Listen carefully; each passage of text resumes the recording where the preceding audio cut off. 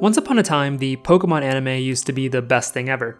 I remember those days of sweet nostalgia when I tuned in on Saturday mornings to watch Ash and his friends go on an entertaining quest to catch them all.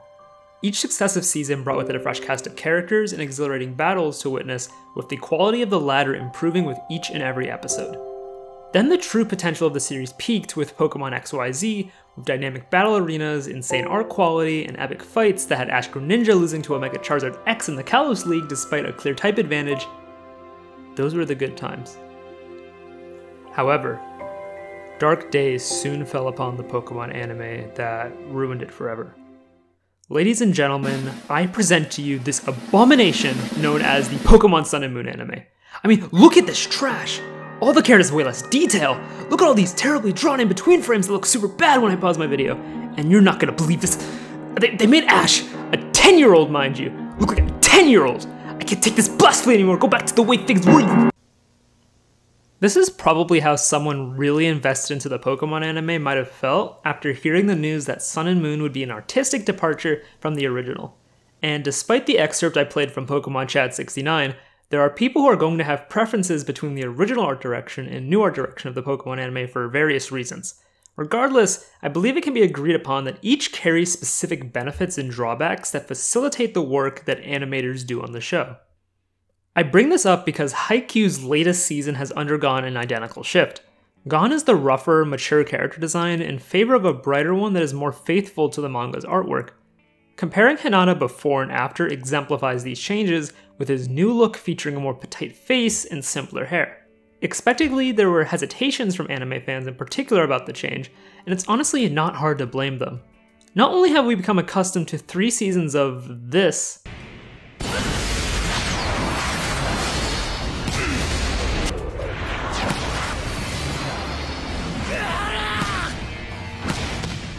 meanwhile, the closest thing we've gotten to resembling those shots are these.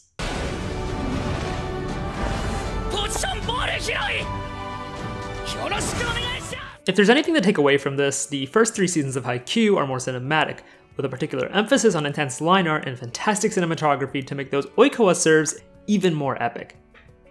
As with any anime that experiences big changes like this, there are clear reasons for them. And as some of us have learned, change can definitely be for the better and for the worse. Therefore, I want to tackle 2 big questions today.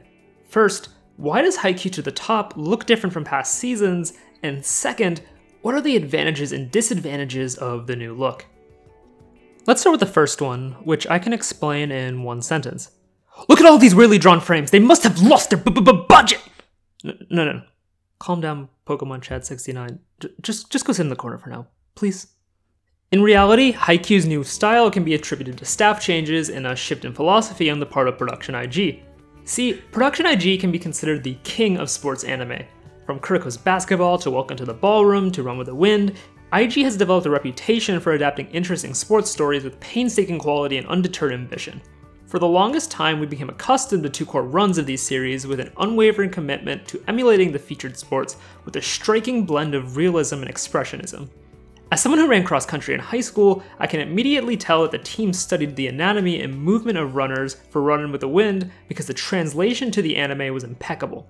The fluid and consistent movement of the legs across the ground, the steady gaze looking ahead on the road, nothing I've seen compares to Run with the Wind's running animation, which is why I actually need to finish the show and not get distracted from other things. Sports enthusiasts of any kind can attest to that beautiful feeling of seeing a sport you understand depicted with such care. But of course, this comes at a cost. Producing quality animation is expensive, sometimes because of the finances, but more probably because of time. Welcome to the Ballroom went through some production troubles that could be attributed to this high-quality benchmark, which came to a head in Run with the Wind that required the show to be taken off the air to recoup some of its production time. There's a simple explanation for this. Higher detail makes animation harder because it requires animators to account for more factors. Yet Production IG has strived to have their cake and eat it too, often finding great success with this approach. Within an industry synonymous with tight production schedules, overwork, and low wages, change would need to happen at even the most talented animation studios. With Haikyuu to the top, it is quite likely that the simplification of the character designs was done to reduce the burden on the animators and expedite production in the long term, especially assuming that the show gets adapted to the very end. This ties into the idea of staff changes well, because one might assume that Haikyuu's character designer has changed. They haven't. Takehiro Kishida remains on board in this role, meaning that the shift to a more faithful art style was an intentional one rather than a necessity. Art director Ichiro Tatsuta is still contributing to the general aesthetic of the series as well. Nothing seems out of the ordinary, right? Not quite. Haikyuu to the Top went through a few key staff changes that would have a resounding impact, more than I could cover within this video. But let's look at a couple of them. For one, the director is different. Susumu Mitsunaka does not reprise his role of 3 seasons, likely because he went on to direct the Layton's Mystery Journey anime for 50 episodes. It intersected with the beginning of To the Top's production, so he was likely too busy to return to what was unarguably his magnum opus. His directorial efforts shaped the narrative and visual identity of the series, aligned with the talent of Production IG to deliver upon that vision with his team. Our new director is Masako Soto, a Production IG familiar with prior experience in Haikyuu. In fact, she was the episode director and storyboarder on that episode. She's definitely qualified. Not to mention, she did a key animation on Studio Ghibli movies. That said, this is only her second directorial debut, which might come with a few growing pains that were evident in To the Top's first half as it tried to re-establish itself. Heading into next season, some of those issues will likely be addressed in one of the most exciting matches in the entire series. However, the most obvious difference appears to lie with the chief animation director role. Chiba Takahiro has consistently blown it out of the park through the first 3 seasons of Haikyuu, setting high expectations for the team and personally living up to them. And some of his scenes are nothing short of iconic for Haikyuu fans across the world. Another notable contributor was action animation director Yasuyuki Kai, whose scarily intense shots pushed the boundaries of the animation and had me putting episodes on repeat just to watch his work time and time again. And perhaps the biggest shift, however, neither one of them hold their same positions anymore. The responsibility of chief animation director has fallen into the hands of Yu Kobayashi. Just like Sato, they've been involved with Haikyuu for some time, and this new position is a huge step up from their original one. They've also done this one cut that looks amazing, cause look at that food. Which is to say, I'm not too familiar with their work, but I'm willing to bet they can bring an interesting flair to Haikyuu going forward. And just to clarify, Chiba Takahiro and Yasuyuki Kai still contributed some of their talent to the Top. The former did key animation for the opening, and the latter gave our resident boy the justice he deserved with this fantastic line shot. It might not be reminiscent of his regular style, but the animation is impressive nevertheless. Which brings me to the advantages and disadvantages in animating in this new style. And there honestly aren't too many disadvantages, but the most striking one really comes down to the details. Comparing these photos reveals the key differences from the original series to the Top. There are stronger colors now, less hatch shading, simpler body proportions, smaller giraffe necks. Anime watchers became so accustomed to the original style that it was a harsh transition to witness its new approach. The original is certainly more realistic looking, and that was a huge source of its appeal.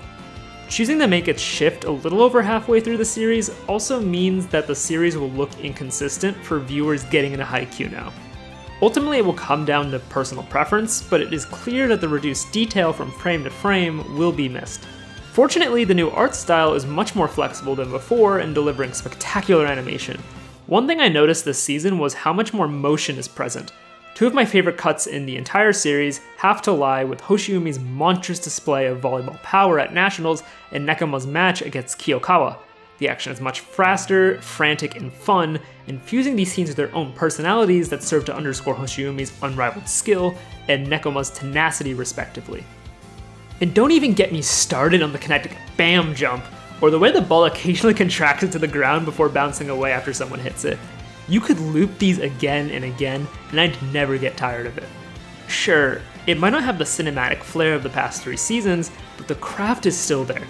And with To the Top's second chord dropping around the time this video goes out, I am willing to bet that it will live up to its name and reach the top. A couple quick notes before I end this video. There are so many animators that I didn't manage to cover in this video, and in the future I'll do my best to put the spotlight on as many as possible. Second, watch To the Top this season. COVID-19 forced the show to delay its second half, and going forward, it will become even more important that we support the shows we love. Anyways, thank you for taking time to watch this video. Please like this video and subscribe to Sakamui if you enjoyed this video, and hope to see more weekly content from me. With that, I'll be going to cheer on the beautiful Mia twins making their debut together.